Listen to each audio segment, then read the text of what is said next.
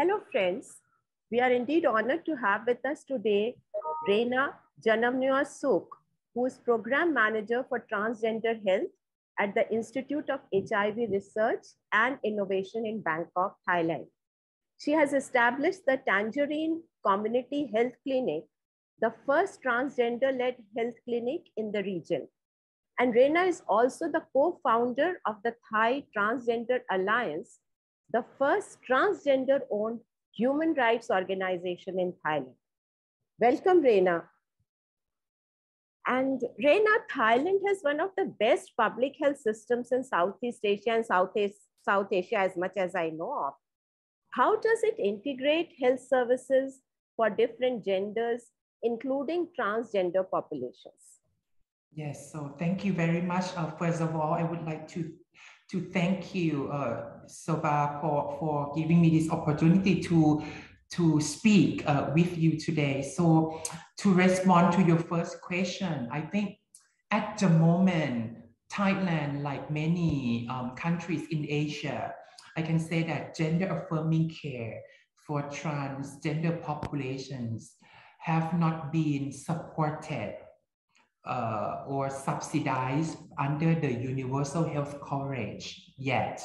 But in the past 5 years, we have been actively working closely with the Ministry of Public Health and the National Health Security Office to advocate for including gender-affirming care for transgender populations into the universal health coverage. So it's still ongoing, but maybe in the next few years, we can have that universal health coverage for trans people. Okay. Rena, you co-founded Thai Transgender Alliance in 2010. What inspired you to form this alliance? And why is it important to integrate other human rights with the right to health security for all, including gender diverse people? Yes, I would say with the efforts that I actually work with other co-founders to establish this first Transgender-led Alliance Foundation for Human Rights 12 years ago. At that time, I would say that we did not even have our transgender-owned or transgender-led human rights-based organization in Thailand.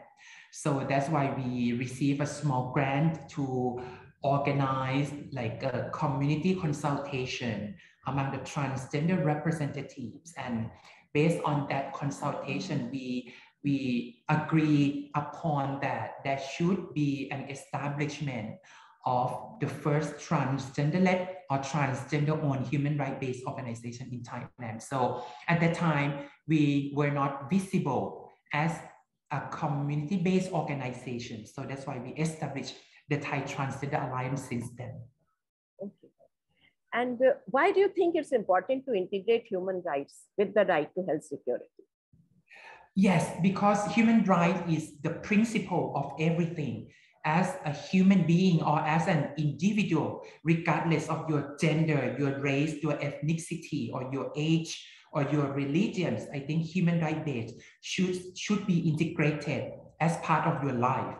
And as a human being or as a citizen in Thailand, I think everyone should respect transgender populations. And right to health is actually one of the human right aspect that we are really giving the importance or the basics, the right to healthcare services. I think it was really important at that time, or even now today. Exactly. You have also established the Tangerine Community Health Clinic. I think in 2015 you established that. So we would like to know something more about it. Any special thing behind the name? Why the name Tangerine? And how is it helping the transgender community? Yes, so I think we, back to 7 years ago, we also faced the similar challenges that in HIV services and programming, we were not able to identify any transgender people to come for HIV testing.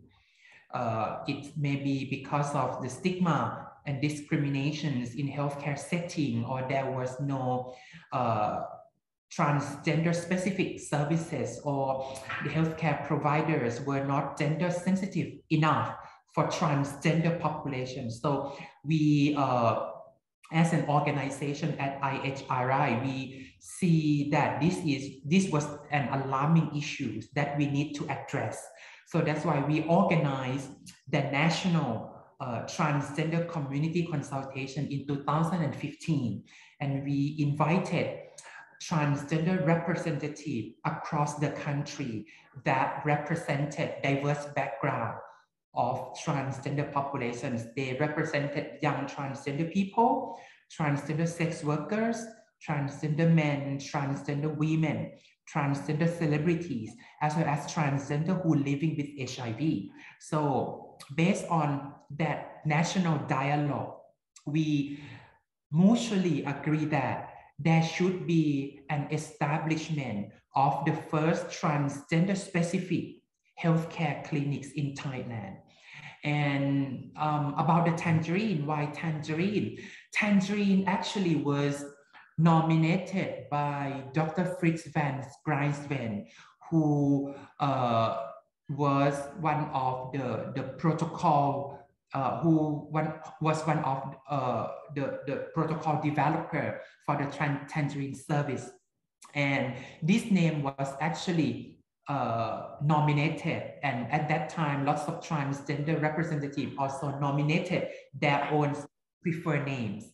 But at the end of the consultation, we reached to the consensus that the Tangerine is the most appropriate term, and it's not too feminine, it's not too masculine, and it represents a fruit that is colorful, it's healthy, and the color is also attractive to our transgender population. So that's the notion behind the name Tangerine.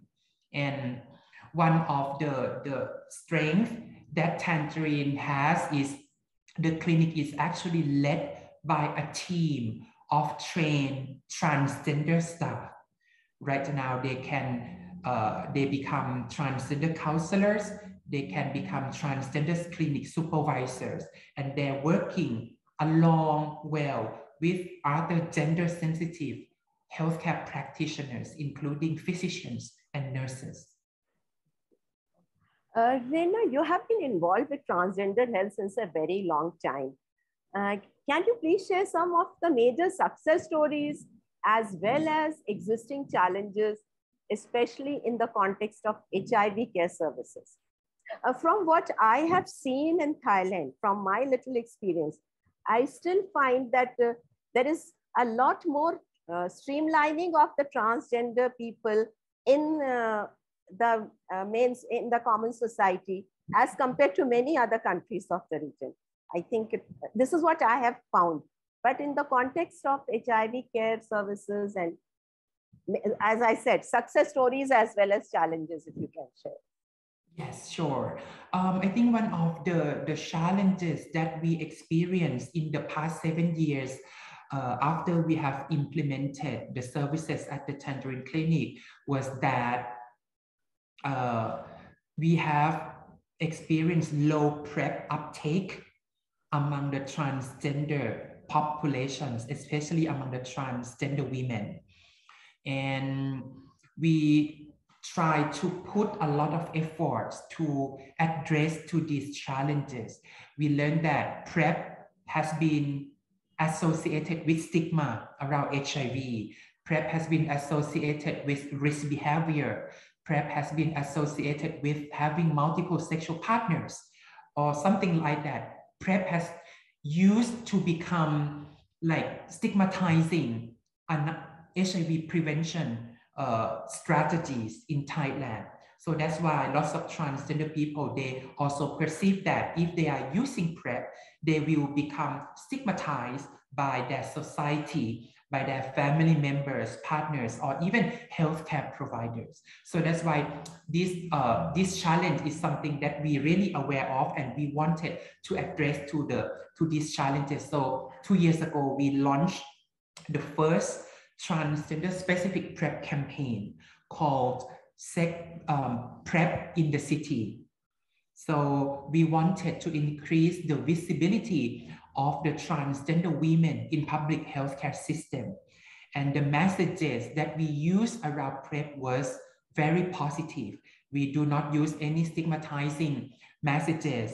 Instead, we're using empowering messages for transgender people to consider whether or not PrEP is right for them. So I think, and after the launch of PrEP in the City campaign, we have seen like improve or better PrEP uptake among these populations. And the success story that I would like to share with you is that when we established the Tangerine Clinic, we received lots of interest, even from both organizations in the country as well as from international organizations in the region.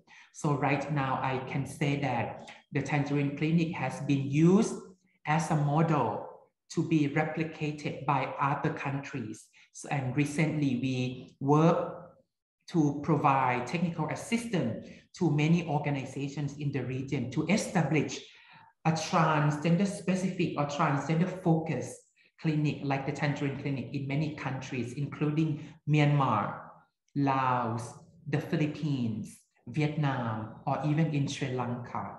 So I can say that I'm very proud of having seen many transgender specific health clinics in our regions. Right. And what about the access to diagnosis, treatment, viral load suppression, and care services around HIV in transgender population and other key populations?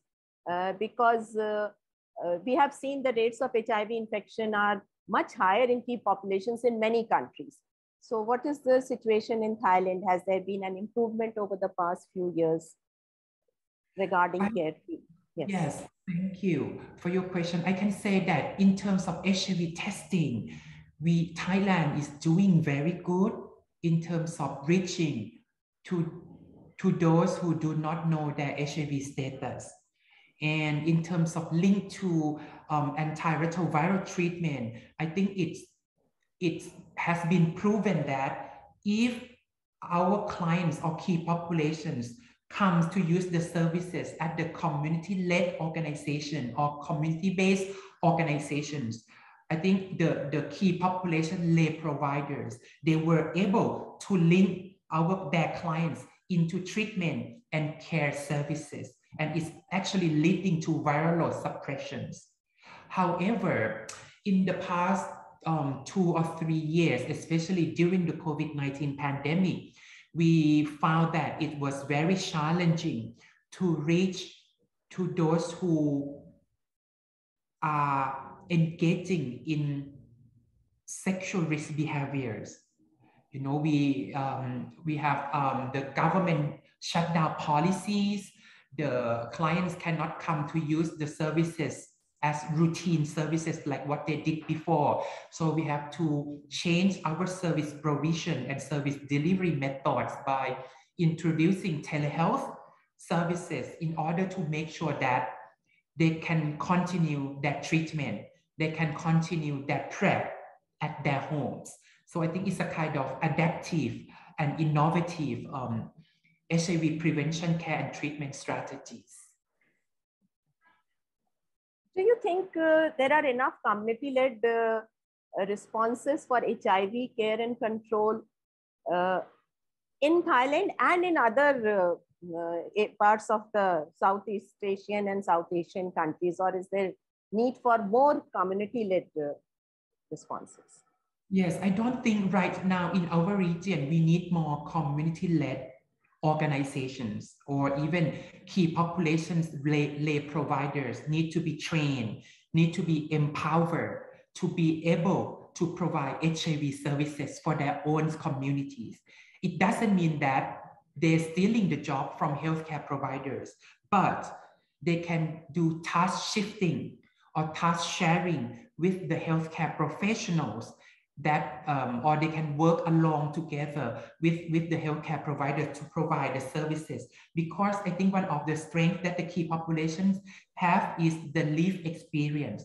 They understand their community, they know how to communicate, they know what they really wanted, you know, so they know where they're living, in which communities, how to access or to reach to these communities. So that's why I think we need like more community-led response in HIV in our region, especially also in Thailand. And I'm sure you are going to carry that message to the AIDS conference in Montreal, where you are speaking, you are giving many lectures, you are speaking in many sessions there. And that brings me to the theme of AIDS 2022, which is the 24th International AIDS Conference to take place in Montreal very soon. Its theme is re-engage and follow the science. So we need to re-engage with whom and in what ways?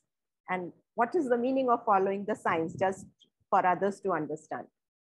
Undoubtedly, we need to fully re-engage the communities, the key populations, because in the past 2 or 3 years during the pandemic, they are the populations who are mostly left behind in the HIV response. So I think it's a high time to re-engage the communities.